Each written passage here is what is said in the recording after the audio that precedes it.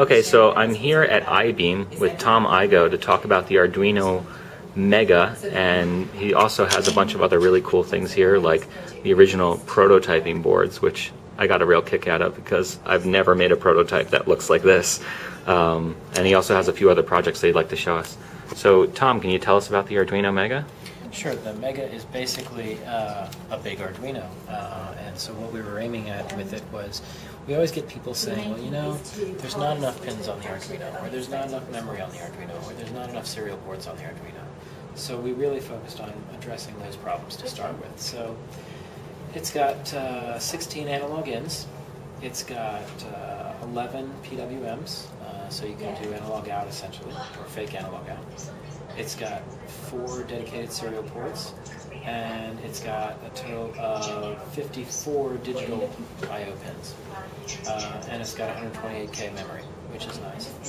So what you can do with it, first off, a project that comes up all the time from students, from hobbyists, and so forth, people always say, I want to make a really big LED project. Well, okay, now you can do it without any other parts because you can control lots and lots of LEDs. In fact, one of the things I'll show you here is how to control 128 LEDs at a time. The other thing that I think is really useful for is there are more and more projects that come out now that need a lot of serial ports. So let's say, for example, you're going to attach a GPS module to this, and then you want to make it wireless, and you may want to make it talk to your robot that way.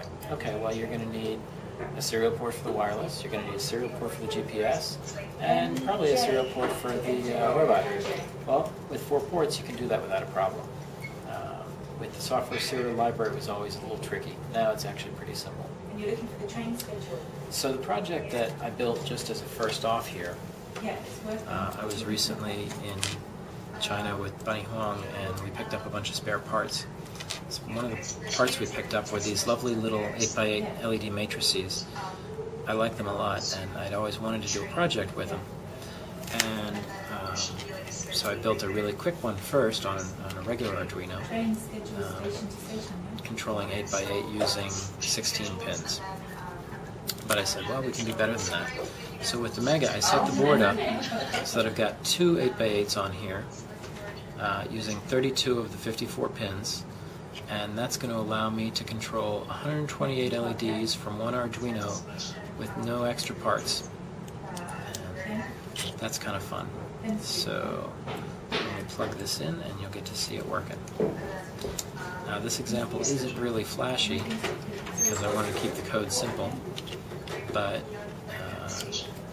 it gives you the basics that you can run off and do yourself much flashier and fancier things from, which is kind of the whole point of Arduino to begin with. So, I should also mention Gianluca Martino at Smart Projects, who makes the Arduinos, has also made a really nice prototyping shield for them. I've got, I guess these are the first 2. But it's just a nice shield that you can either solder directly to, or you could get yourself a little breadboard and just stick it in the middle. The nice thing about them too is that you don't need to use all the pins if you don't need them. So for example, with this one, I just soldered on the pins that I needed over here and on this edge. I didn't bother with all the others because why bother? Anyway, let's plug it in. It's all wired up, and when it runs, it just runs a quick bit of test code to go through all 128 LEDs.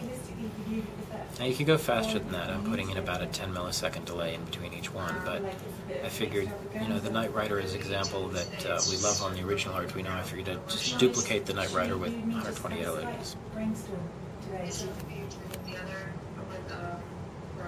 Yeah, I know there's a lot of projects that we featured on Make, even the POVs and the original Disamilia, which, while I have you here, am I pronouncing that right? That's a... 10.000. I've been saying it wrong this whole time. I knew you'd be the right person to ask. There's a lot of people that have always wanted to add more LEDs to a POV, and you know, this obviously you can have plenty. Yeah, this is what it's there for. Also, there's just a good bit more memory, so if you needed to, say, store a lot of data on there, you could do it. So anyway, having the extra memory will be a nice thing, because then you can start to do a little limited data logging too without having to, say, attach an SD card or things like that. Right. But of course, having the serial ports will make attaching the SD card a piece of cake. So that's one of the projects that would be fun to do as well.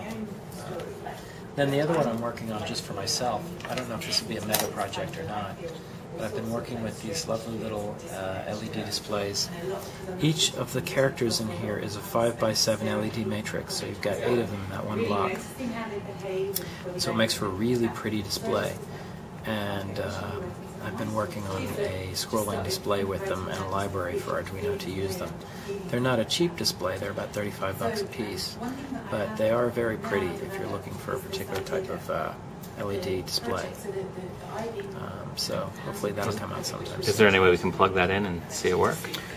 Good or do we have to load code? We need to load some code. Do I have any code loaded for it? Okay, so Tom did have some code for this display. I begged him because I wanted to check it out, And there it is, just saying hello world. Okay, Tom, well, thank you for showing us all the stuff. I'm sure there's a lot more to come. Before we go, I did want to, for Gareth's sake, I saw that you have a Maker's Notebook there. Can you show me your cover? Because you know you have to customize them. I'm really boring. Mine is totally uncustomized. All right, we're going to have to get Tom some stickers. Gareth, you're on that. I've never been a sticker guy. What can I say? Yeah, well, I brought mine, so that makes up for it. I do love the notebooks, man. Anytime I can sort of get my hands on one, I do. I've got 2 running right now and probably a 3rd coming soon. All right, well, I'll get another one in the mail to you. Cool. All right, thanks again, Tom.